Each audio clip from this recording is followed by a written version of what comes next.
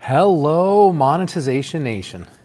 I am live streaming from Funnel Hacking Live 2021, and it's the end of day 3. We're in Orlando, Florida. And for those of you that aren't aware, Funnel Hacking Live, I believe, is the best digital marketing and entrepreneurship conference in the world. It's referred to by those of us who love it as kind of the Super Bowl of entrepreneurship and marketing. Super motivating today, super inspiring. Today was a day that left us feeling invincible. I think that's a good word to describe it. The first speaker today was Kiana Danielle. The average CEO, she said, is just 3 paychecks away from filing bankruptcy. She only earned the 2CCX award 1 year ago. But she now has $4 million in her retirement account, and she showed us that. She also gave us a disclaimer that she's not providing financial advice, and as I'm reporting on her, I'm not providing any kind of financial advice or recommendations. I'm just reporting what she said in her speech. At 18, well, before that, she was born in Iran, and at 18, she moved to Japan to go to school. So Farsi was her first language, Japanese was her second. Later, she moved to New York City, the heart of global finance, and was very passionate about finance and investing. She was living in an apartment on the Upper West Side, like she'd seen in Gossip Girls and Sex and the City, only she was fired from her job. And a few days later, her boyfriend dumped her. And then she ran out of money to pay for her rent. She hit rock bottom. She felt like a failure. She wasn't proficient in English and wasn't employable. She had a falling out with her family. She had a welfare diva mentality, as she said it. She began at that moment her Invest Diva journey. She was featured on a lot of national television shows, but secretly she was broke. To the world, she seemed like an up-and-coming celebrity, but she really had no money to show for it. She gave an example of other celebrities that fall into the same dilemma, such as Lady Gaga, who went bankrupt and was $3 million in debt after her Monster Ball tour. People would ask her, if you're so good at investing, why are you broke? She talked about how investing is so great because it helps you make your money work for you.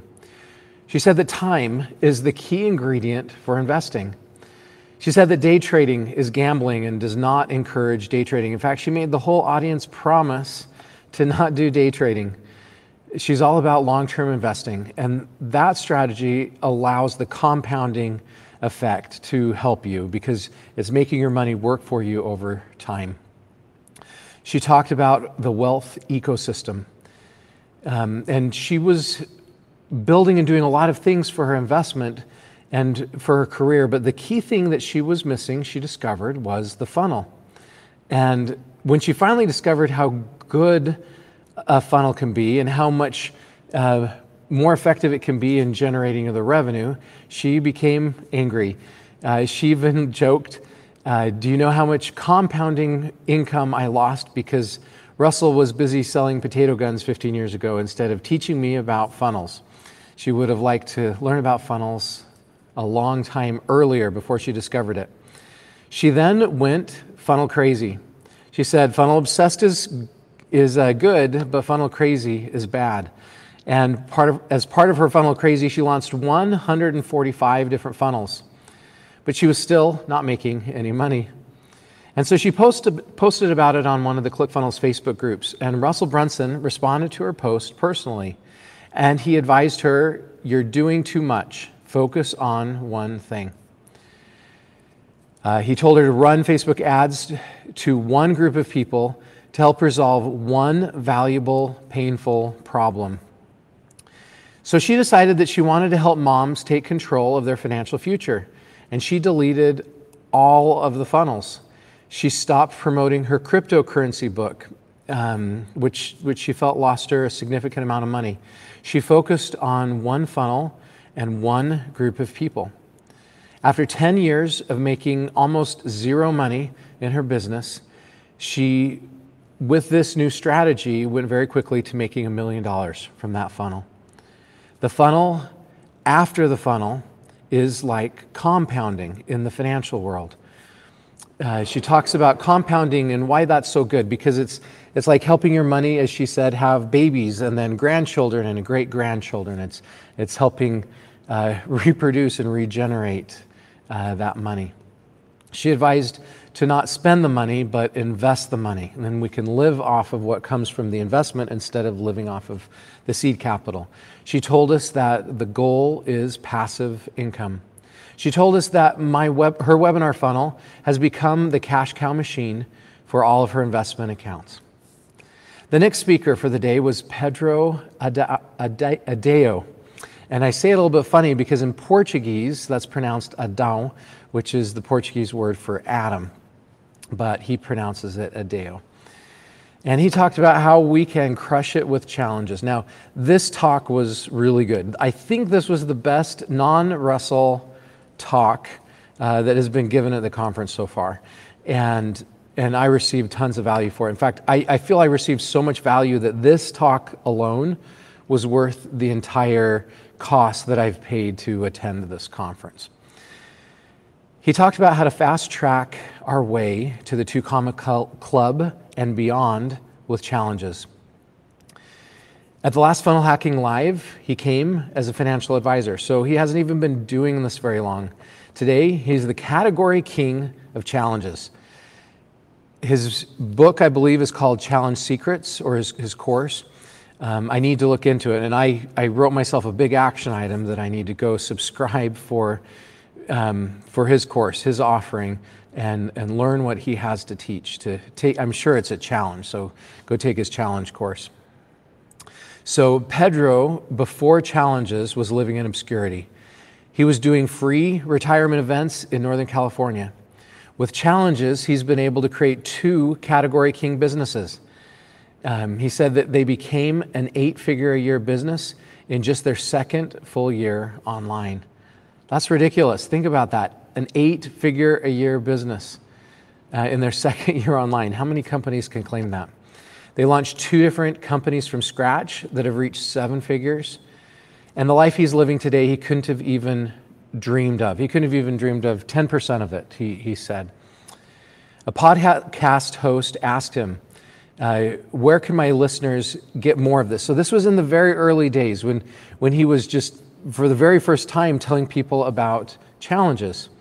And he told the podcast host a URL that he had. And he didn't have anything built at that URL, and the podcast was going to go live in 3 days. So he had 3 days to build his funnel. And he did that, and thus was launched a very successful career in business. So he said that Russell Brunson reads a whole bunch of different business books from many different experts, and then Russell took the best parts of it and created his book, Expert Secrets.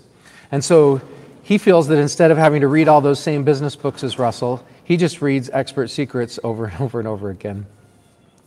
He talks about the things he did not have before launching his first free masterclass, or his challenge, as he calls it. And this is the one he created in 3 days. He didn't have a logo. He didn't have an offer. He didn't have an email list. He didn't have an audience of any kind. He had no automation, and he only spent $3,000 in ads.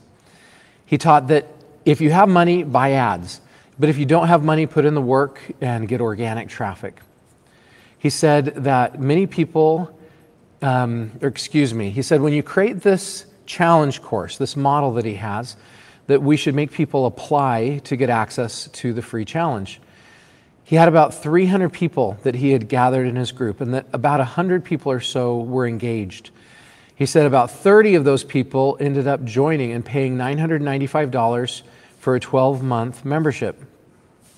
He said, and repeated this multiple times, he felt that God tricked him into launching a movement based on a business on accident that now has impacted hundreds of thousands of people in more than 93 different countries.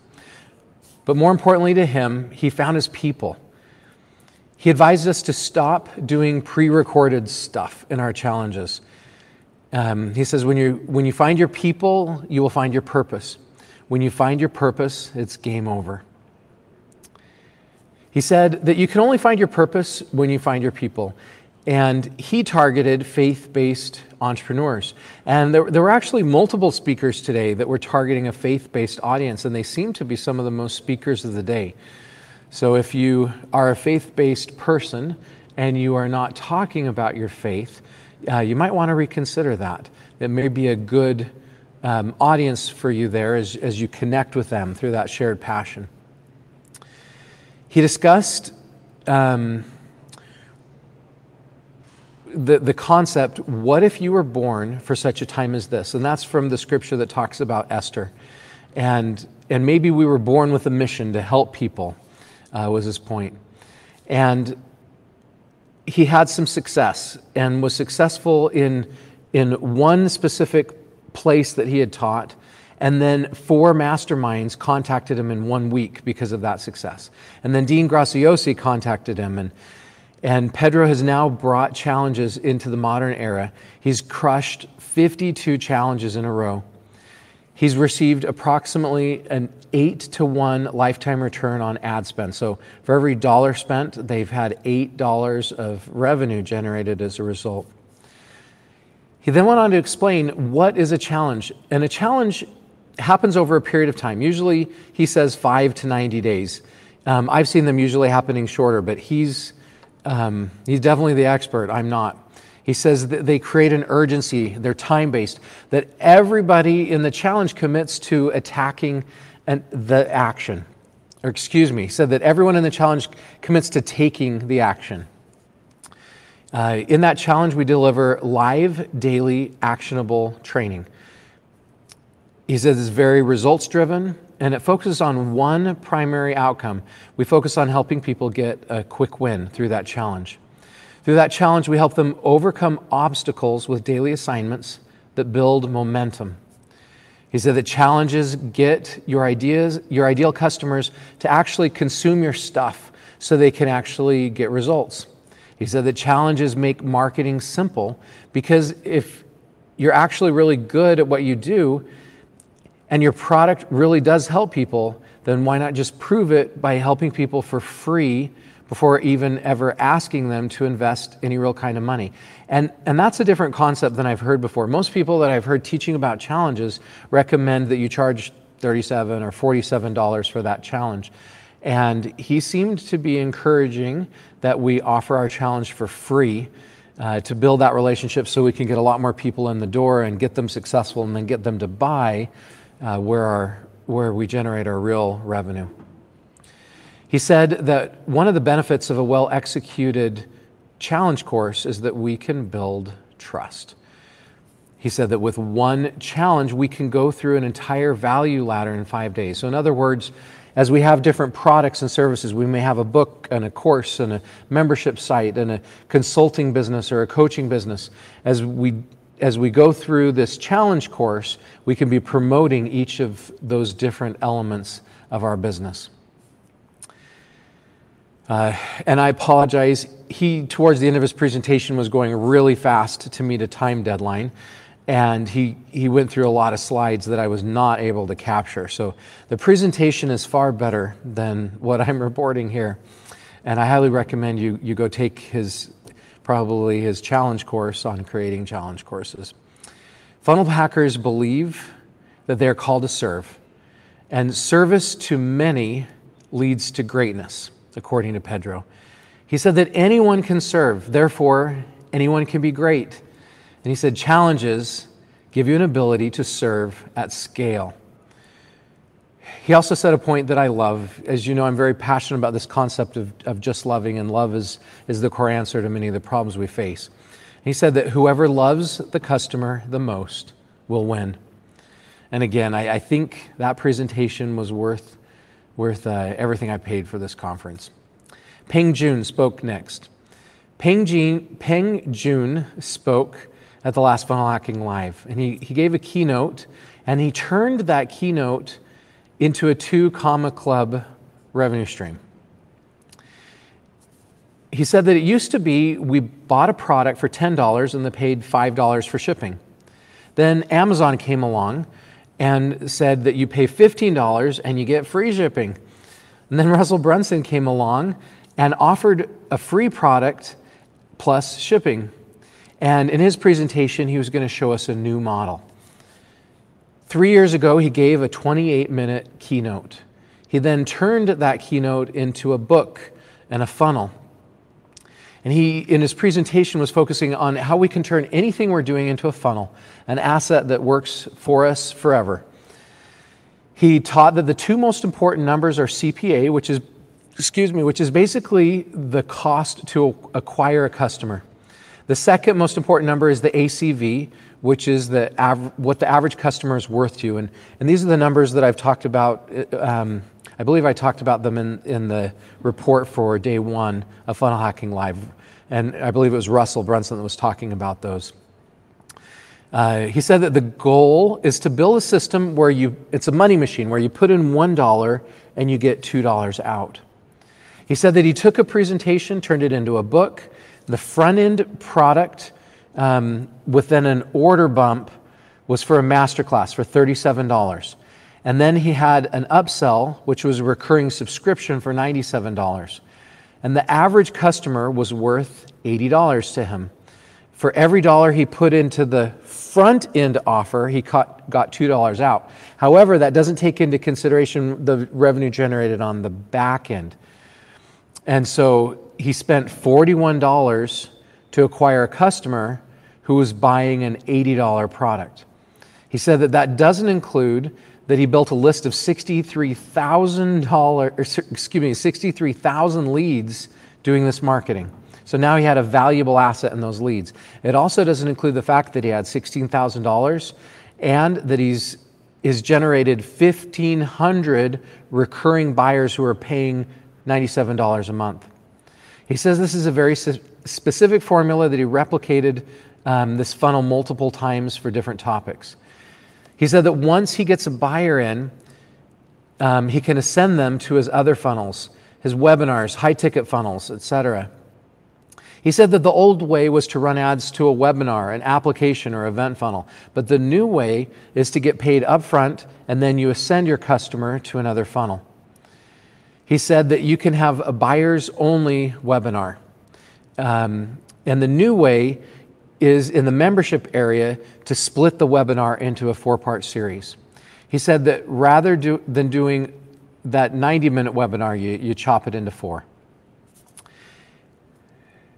I'm going to just skip through some of this. A lot of great a lot of great value. Another thing that really stood out to me was the pyramid of value. So he talked about DIY, and there's a lot of customers at the lowest level and the greatest group of customers that kind of want to do it themselves, like a book or a course, and that's the DIY audience. Then there's the DWY audience, that's the done with you audience. They want some hand-holding, and this may be group coaching and coaching programs, that kind of thing. Then there's the DFY program, that's the done for you program. And that's basically fill in the blanks, right?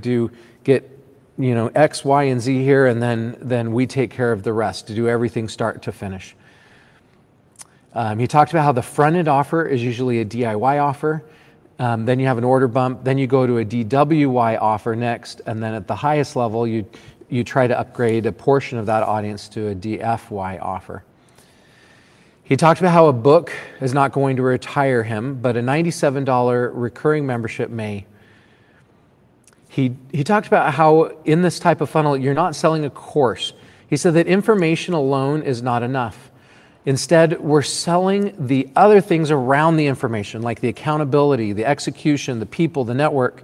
And if we can bundle these things in with our offer, that's how we'll really succeed with that offer. He said that you need to find everything you are doing in life and repurpose it. And he gave some examples of him with his book in front of Gaston, and said that Gaston would have closed the sale with Bell if he would have read his book, right? Where he's using examples of things he's already doing in everyday life and using those to market to his audience. The next speaker was Lauren Golden. Lauren is the CEO and founder of the Free Mama Movement. She said that you don't have to choose between family and financial freedom as a mom anymore. She took the perfect webinar script and she added the perfect webinar funnel to it. She also created a Facebook group that has 35,000 members while raising 3 kids. In 2014, her second child was born, and she was waiting for someone at that time in her life to kind of tell her what to do. She had kept watching other people's webinars over and over again, but nothing had changed. She really hadn't taken action to create anything herself. And at that time, she bought a course from Liz Benny and began to be a social media manager. But she had voices in her head. She had the internal voice that was telling her she's not ready, that she didn't know enough, that she's not good enough. We all kind of have that imposter syndrome, the self-doubt. Then a little bit later, Liz Benny did another webinar, and she had built trust and confidence in Liz from the first webinar. And when this new one came out, she knew she was going to buy it, even before she attended and really knew the details of what it was about.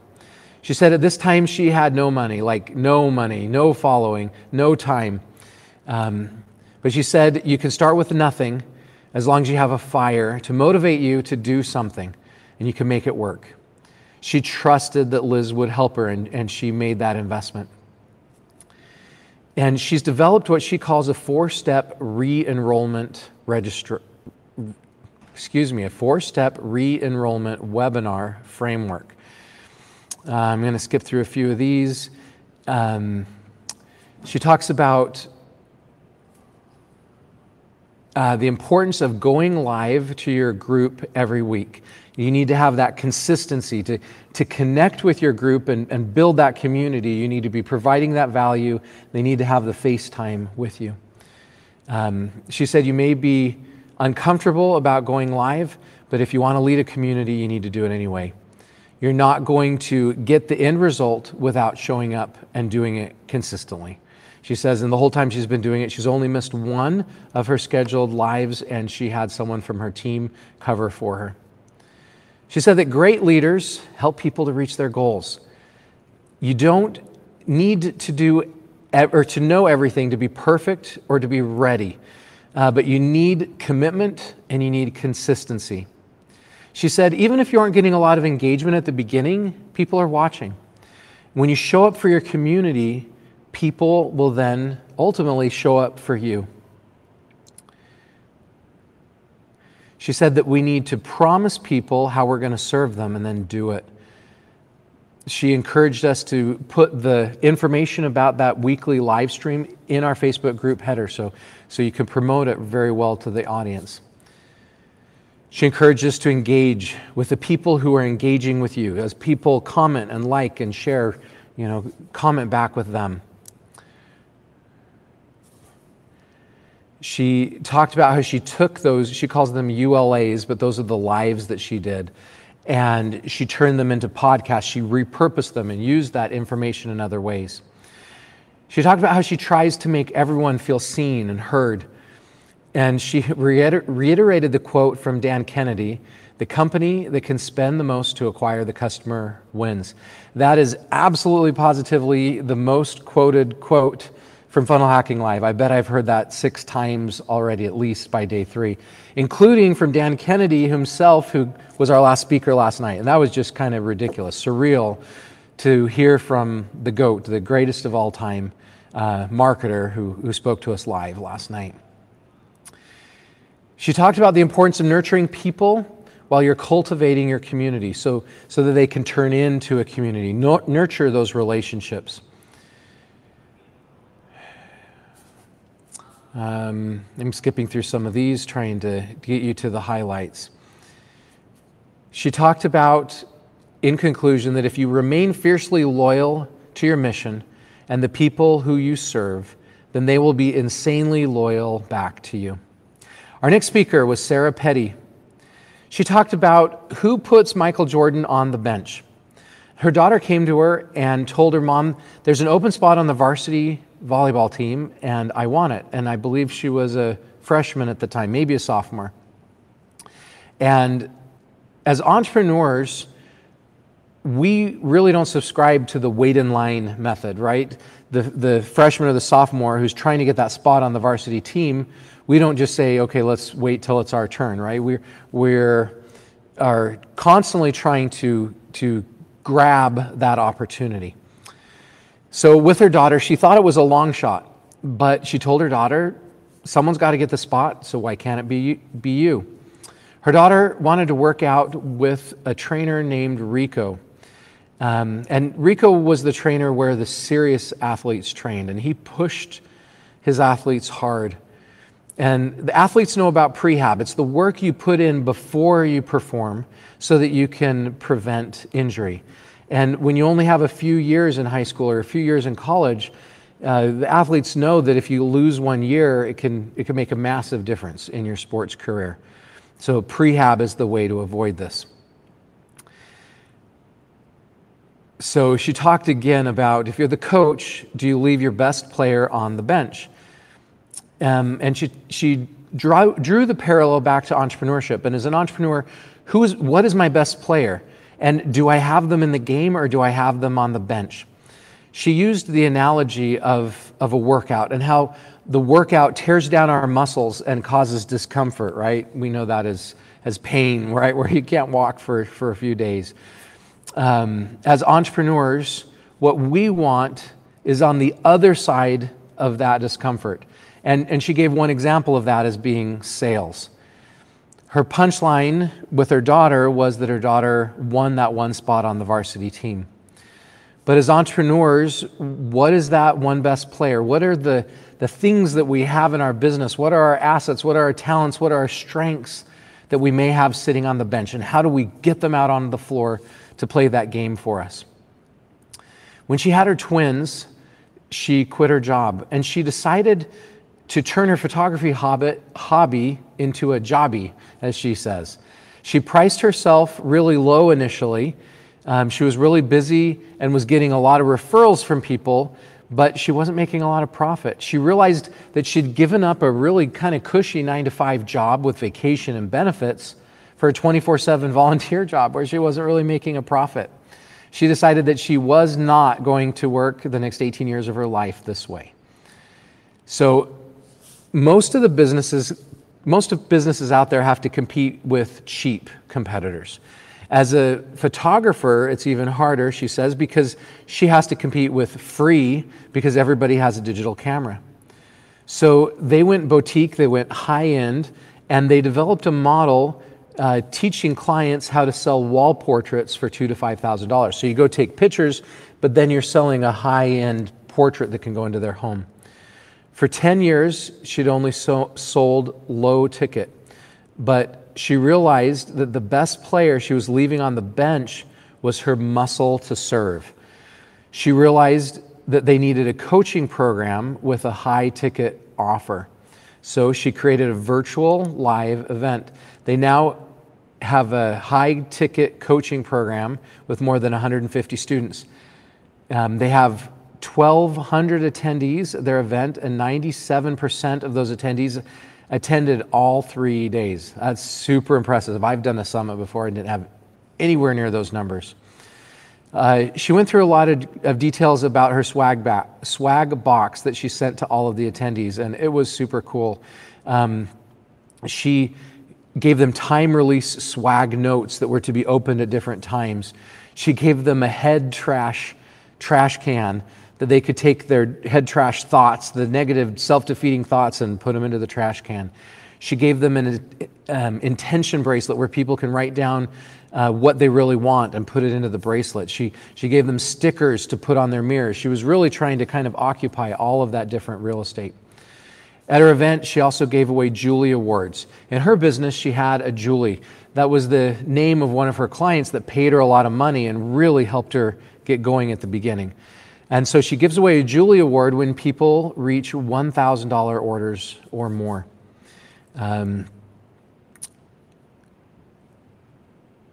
She developed a gamification system. So she wanted to help her customers close the gap from where they were and where she was trying to help them become. And so she created a dashboard with all of the different criteria for reaching those goals and closing that gap. And as they were going through the event, they all started off red as not reaching the goal, and the client could change the colors of the goals to help get them all to green, kind of gamifying the progress she was trying to help them receive. She also talked about a scholarship funnel. where people could apply to attend the event that had a $495 value.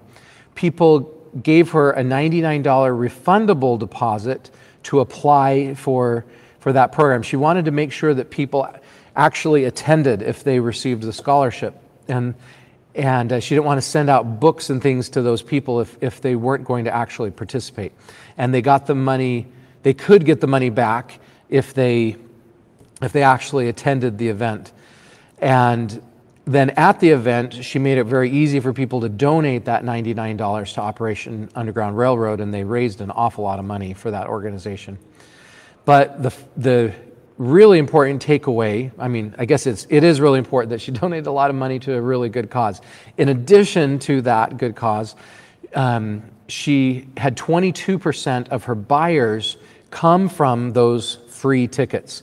So you might consider, how do you get people really serious about coming with some kind of refundable deposit, and you still can convert those people back to your back-end offer.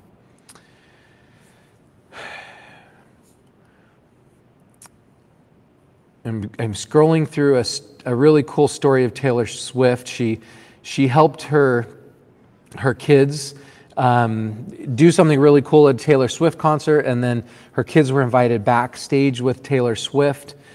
And she told a story about Taylor Swift.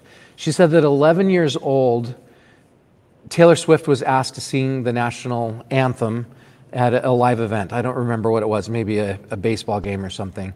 And then the next day she went to middle school, and she went and got her food at the cafeteria and then sat down at the table, and all of her friends got up and moved. And then the next weekend she asked her friends to go to the mall, but her friends said she couldn't. So she went to the mall with her mom and saw those girls there at the mall. And she just talked about how heartbroken Taylor Swift was at that time. But Taylor Swift's now worth $400 million. And she just encouraged us. Her point was, keep going. Where are you going to be 3 years from now? And the next speaker was Eileen Wilder. And this was an amazing talk. If you have access to these talks, I highly recommend you listen to this one. She asked at the beginning of her talk, how many of you would like premium high-ticket buyers lined up out the door around the building waiting to pay you a fortune? She acquired a tribe of high-ticket buyers who are excited to pay top dollar prices. And the purpose of the presentation was to teach us how to do that as well. She was specifically teaching us what she did to achieve the 2 Comma Club award in 4 months, and how she reached a $55,000 VIP day as well. She said before Funnel Hacking Live 2018, she was a quote-unquote normal person. She said that her husband was an Uber driver and that they were broke.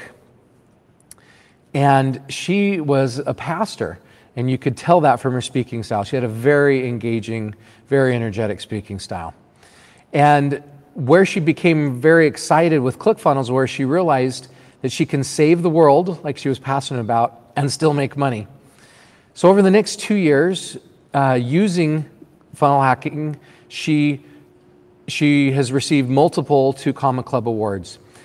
And in this presentation, she taught about the three-step simple funnel that we can use to remove the overwhelm and help get a high-ticket client that works like crazy pants, as she said. So the focus here was about selling high-ticket products. And when you sell low-ticket products, you've got to kind of get your copy done really well, and your ads done really well, and your pricing of, there's so many things you have to get done right. And she said you have so much more margin for error if you focus on a high-ticket funnel. She talked about W. Clement Stone, who was a very good friend of Napoleon Hill. W. Clement Stone made a lot of money in his career, and was a self-made, extremely wealthy man who donated a lot of money to charity.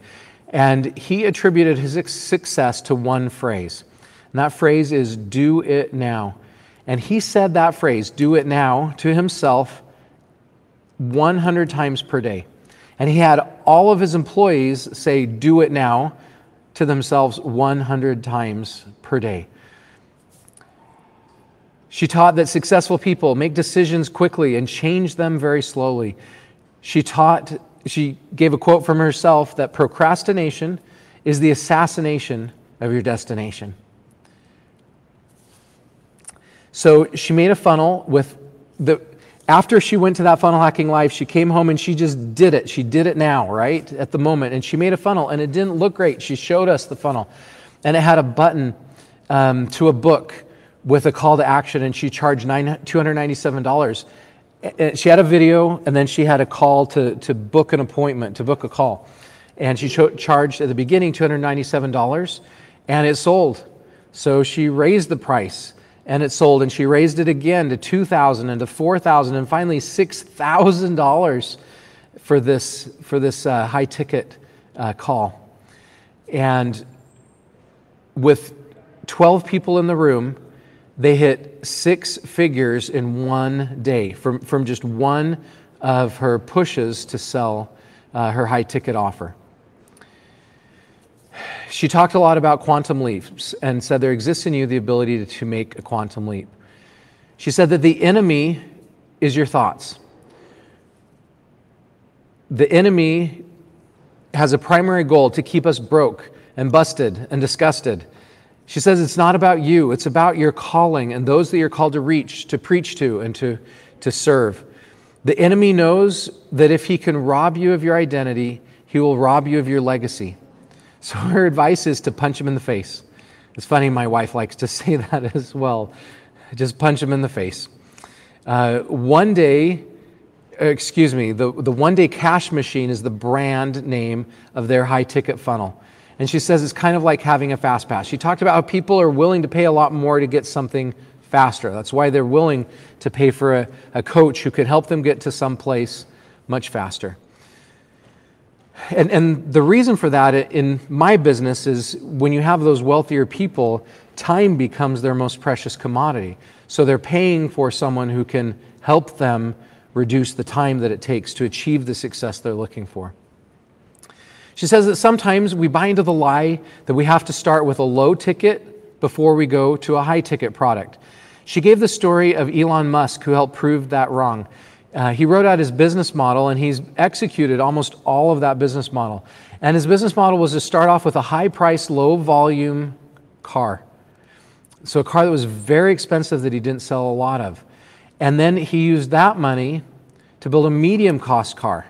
And then he used that money to create an even lower-cost car. This is called a descension funnel instead of an ascension funnel. She said, often we think we have to start at the bottom of the funnel, but that is not true. She said, it can let me skip through that. She encouraged us to start with a high-ticket product. And if you have a huge margin, you can be bad at ads, you can be bad at copy, and you can be serving your clients at the highest level. When you're making more money from a client, you can afford to put a lot more effort into serving that customer. She quoted Russell Brunson as saying, people who pay attention. And so she wants to attract the customers who pay more, so they're going to pay a lot more attention to the process. She quoted Matthew 6:21, which says, where your treasure is, there your heart will be also. When you go high ticket, you are inviting the heart into it. She talked about our internal insecurity. And she said that is not market reality. Your internal insecurity is not market reality. And that was a quote from Bouchard, I believe. She talked about the offer you don't make, no one can take. Kind of like the shot that you never take, you'll never make. She also quoted Dan Kennedy, the business that can spend the most to acquire a customer wins. The client who was only charging a few $100s. Okay, this is a great story. She had one client who came to her who was providing marriage connection services, right? Matchmaking. And she was only charging a few $100s for this service. And she told her customer, this client, that she should be charging a lot more, selling a high ticket funnel for matchmaking. This is high passion, high value to find someone to love and create a family and have babies, that kind of thing. And she advised her to sell it for $10,000 instead of a few $100s. And her client was concerned. She said, well, I'm having a real hard time selling it for a few $100s. How am I ever going to sell it for $10,000? But she tried it. She trusted her coach. And within 1 week, actually within 1 day, according to my notes here, she brought in 5 new clients. So she was working with another customer, and she encouraged that customer to increase his price. And he was really skeptical. And they were talking about raising the price of his product to $30,000. And he didn't know if he could do that. And so she talked to him about how he can 10x the value of what he provided to his customers. And he actually held the event in a castle and made it so amazing. And he sold 16 customers to that event at $30,000 each. She encouraged us to focus on people over products. People over profits and relationships over revenue. The next speaker was Nick Santonastasso. I'm sure I butchered that name. I'm so sorry. Nick was born with no legs and 1 arm. He was so impressive. He had many people, including maybe even myself, in tears in his presentation. When he was born, he only had a 30% chance of living. He said that great leaders ask great questions. He asked, are you here to expedite your process? Are you listening to him as a speaker to expedite the process? Again, going back to people are willing to pay for a fast pass. He talked about growth being uncomfortable. And he talked about, why is change so hard? If it were easy, we would each be living our dream life. So why do we flip-flop? Why do we set goals that we know are going to help us get where we need to be, and then we don't do what we need to do to achieve those goals? He said that most of our beliefs stemmed from ages 0 to 7. During that time, our brain was very suggestible. He said that most of us can agree we didn't have the perfect childhood. If we had had the perfect childhood, we wouldn't have become who we are today. He said by the age 35, 95% of our thoughts, words, and actions are on autopilot. He asked, for example, have you ever gone through your day and snapped at someone without really thinking about it? That's the autopilot. Or maybe you've been addicted to negative emotions like anger and stress. That's the autopilot from our younger years. He asked if you've ever gone through your day and then something happens and it makes you remember something from your past and kind of triggers emotions within you. That's the autopilot. It's the software, as he calls it. He said that your software wants what's comfortable. It doesn't want change. It wants us to do what we've done before and what we're comfortable with. He said if you try to change your life, often your brain sabotages you. He says people naturally, our brain goes back to what we know. He said be aware when your mind is trying to sabotage your growth. What you focus on expands. You'll get more of, and you'll feel more of. So he said we should focus on things that we have instead of things that we don't have. We should focus on gratitude. He did an exercise at the end where he had us focus on gratitude. And before the exercise, we wrote down kind of our stress and anxiety level. And then he took us through this focusing on gratitude exercise and the noticeable difference that we all had by the end. That was a wonderful exercise. He said we should focus on the things we can control. And some of those things we can control are our software and what we are consuming on a daily basis. We can control our focus, and we can control the people that we surround ourselves with. He told the story of when he was younger of a girl on a school bus who was making fun of all the kids on the bus. And then when she got to him, she said that she didn't even have to start with him because he was already too messed up. And how that really devastated him. He talked about how with entrepreneurs, there's always the next level of life. And he said that the quality of our life comes down to the quality of the questions that we ask ourselves on a daily basis. And that's a quote from Tony Robbins. He said that maybe this disability that he has is a good thing. Because for him, for example, as he's focusing on the positive, it helps filter the people out of his life that he doesn't want in his life anyway. If people don't want to be his friend and connect with him because he doesn't have any legs and only one arm, then maybe those aren't the people that he wanted in his life anyway. He encouraged us to identify the event or scenarios in our past that are holding us back. And then ask ourselves the golden question, what did we learn from that situation? What did we gain from those situations? Once we find those lessons and those gifts, we can liberate ourselves from those pains.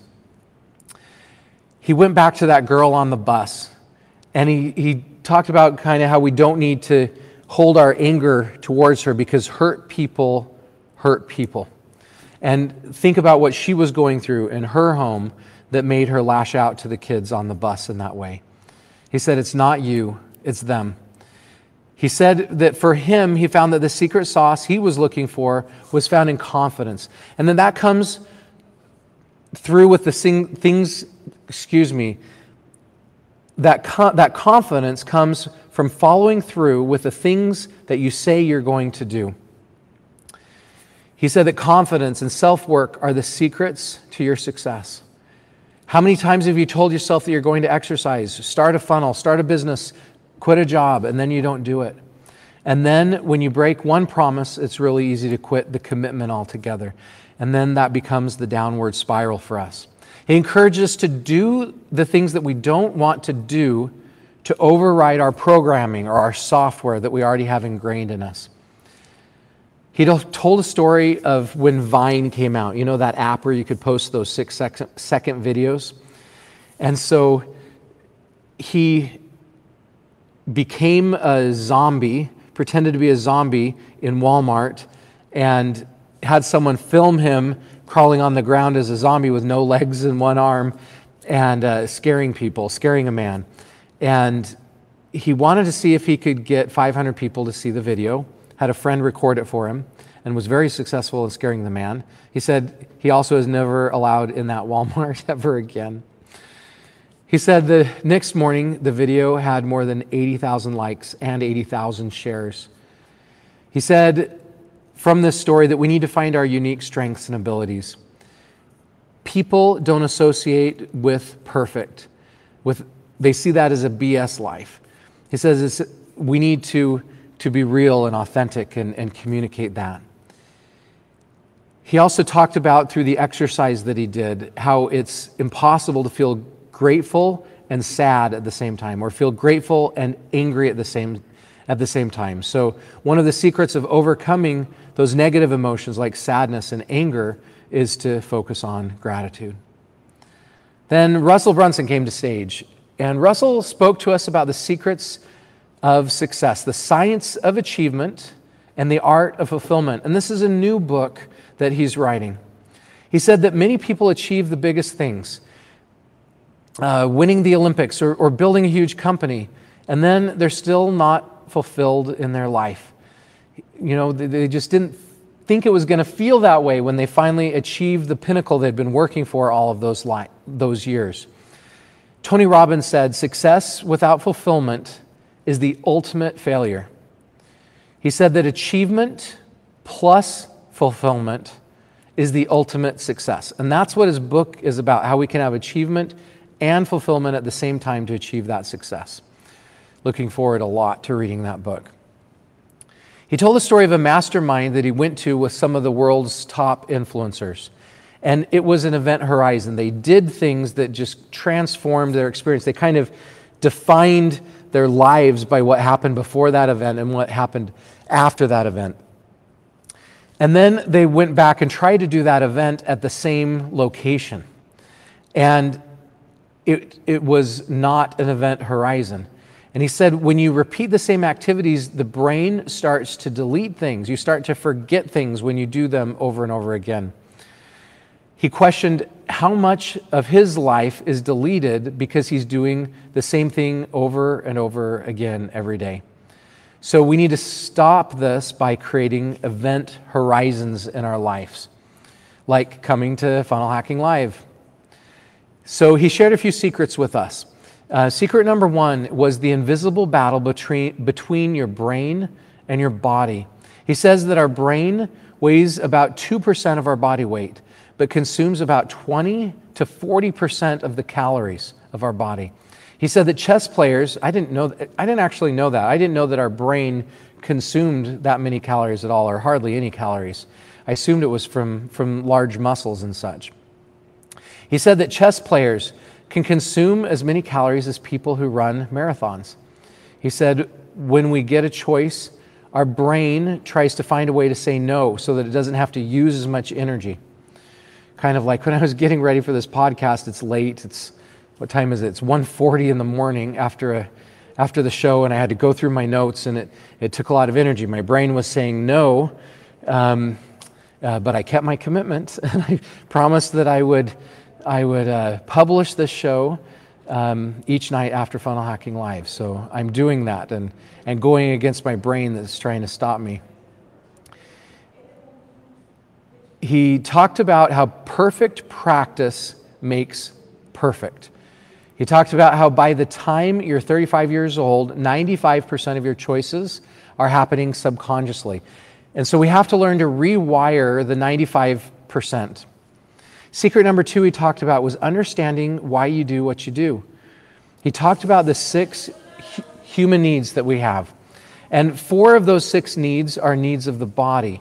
And one of those is certainty. One of those is variety, which is actually uncertainty. One of those is significance.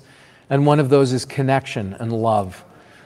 He said that the quality of our life is in direct proportion to the amount of uncertainty that you can live with. And that was a quote from Tony Robbins. He said that whenever 3 of those 4 needs that I just said are met, that it will create addictions in our lives. He gave the example of going on a date, and you go on a date and you get several of those needs fulfilled, right? You have variety. You might go to a restaurant that you've never tried before, or try an activity you've never tried, or meet a person you've never met before. He talked about significance, where that person likes being with you and feels that you're neat. He talked about the connection and the love that you may feel, right? That may be 3 of those needs that is filled by that person as we date that person, and it builds loving relationships and can end in marriage and such. He talked about that as time goes on, that sometimes those things go away. We stop spending time with the person. The variety goes away. And we stay in the marriage for a while just based on certainty, right? It's the same thing happening over and over again. And he says that's a recipe when we allow that to happen of marriages that can fall apart. Russell talked about how his business is an absolute addiction for him and how it fills so many of those different needs. Russell talked about the hero journey. And we've read about that in his books a lot. And how every hero goes on 2 journeys. One of those journeys is a journey to achieve something, and the other journey is a journey to become something or fulfillment. Secret number 4 that he shared is finding our why, and why that's so important. And he talked about the 1% crazy of people who take responsibility for and to pay the payroll of families with children. He said if you're going to go down that path, let me skip through some of this here.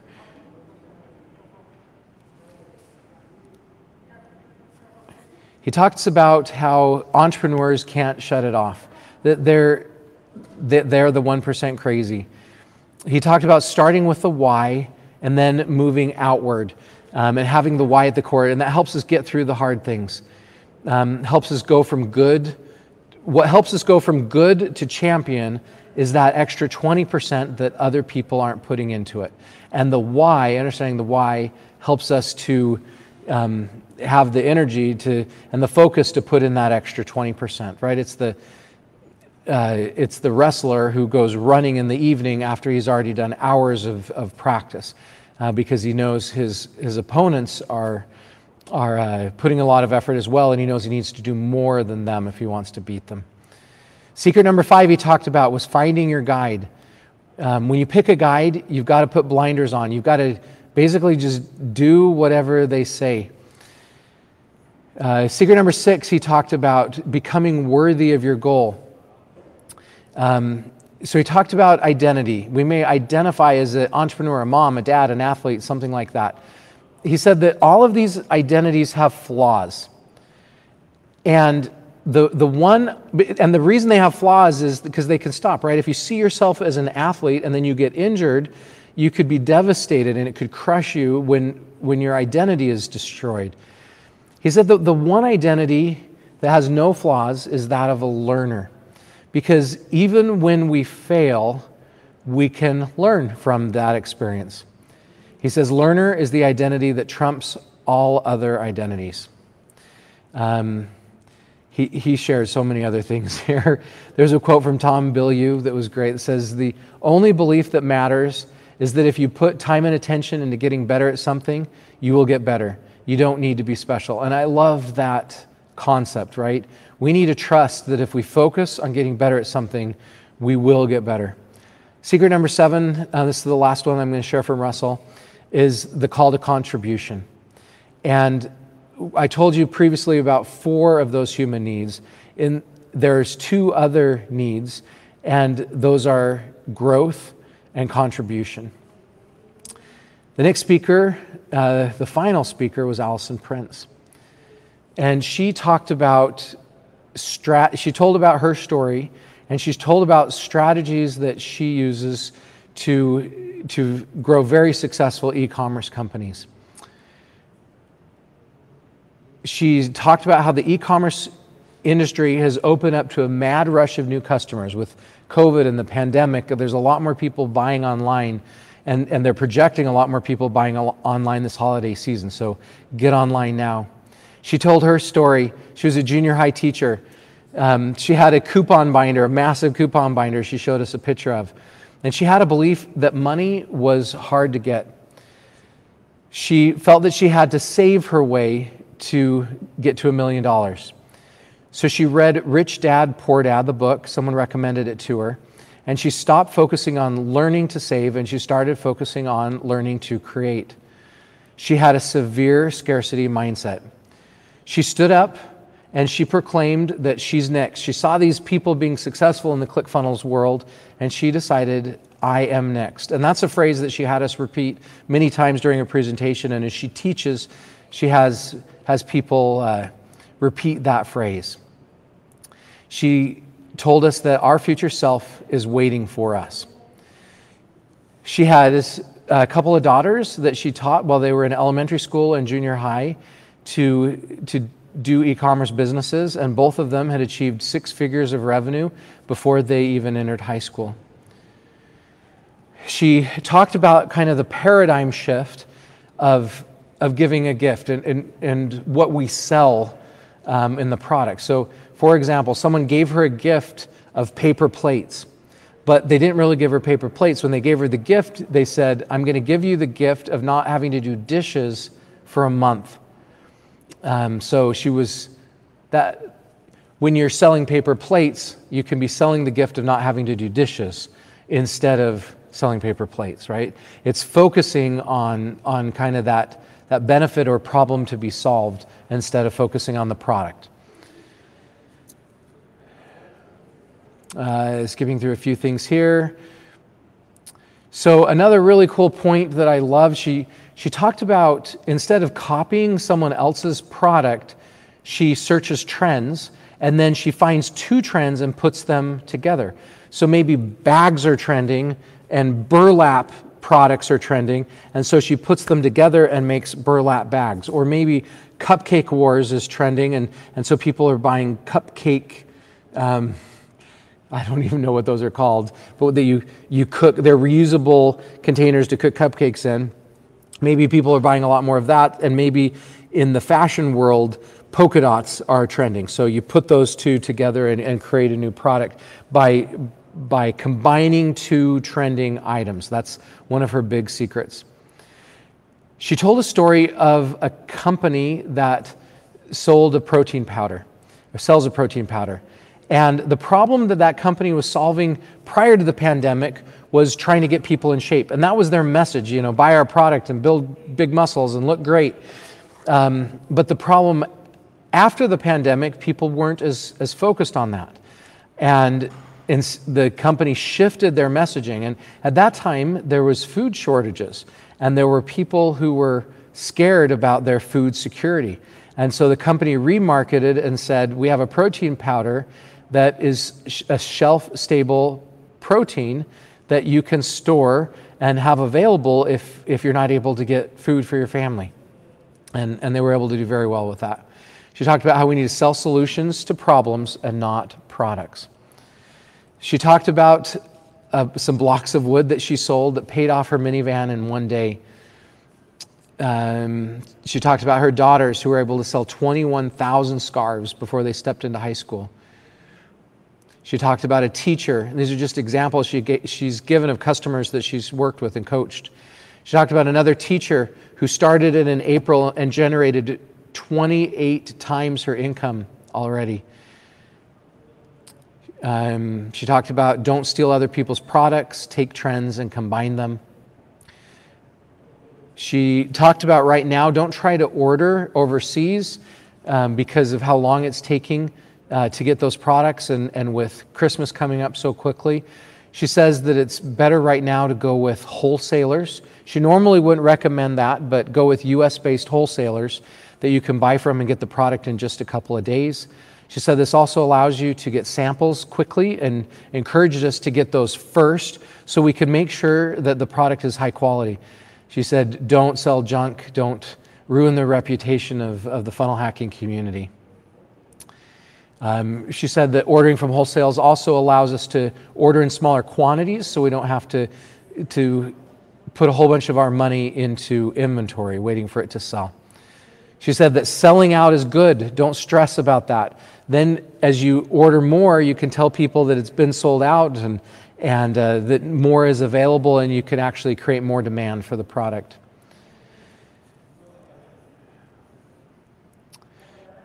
So the question that came to my mind through this presentation, she was really good at finding the product, but I wanted to know how she marketed the product. And that was really a curious question for me because she said that she didn't put any money into advertising.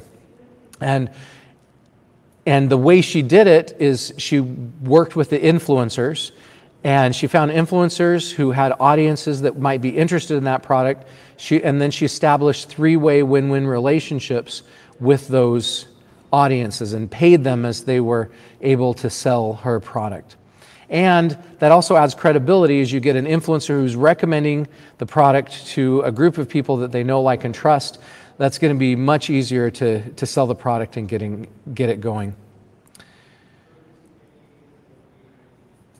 All right. I think that is a lot for today.